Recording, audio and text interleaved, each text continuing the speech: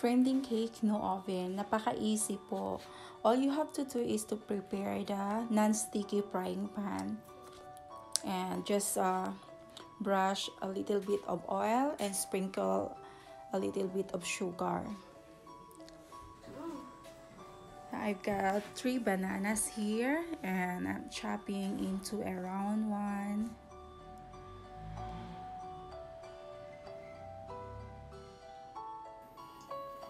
And then I arranged one by one into a frying pan.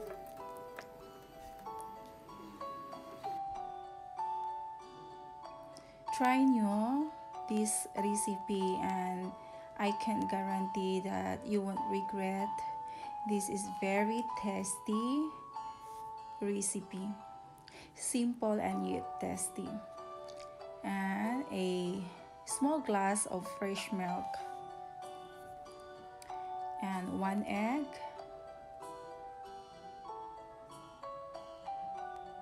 And you have to add some vanilla. 1 spoon of vanilla only. And now a 3 spoons of sugar, any kind of sugar, and I added baking powder.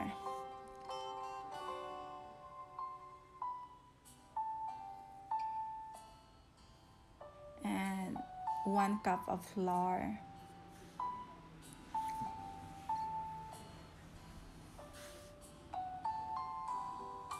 So that's it, and let's mix now.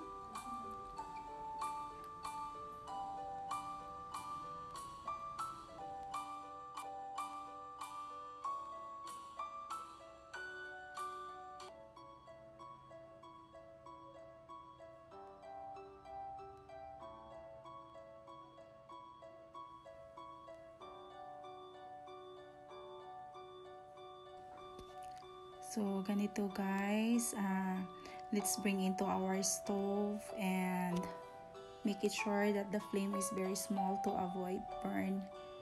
So tatakpan po natin and pabantayan nyo guys kasi kapag brown na yung down part ng cake nyo, ipiflip nyo siya.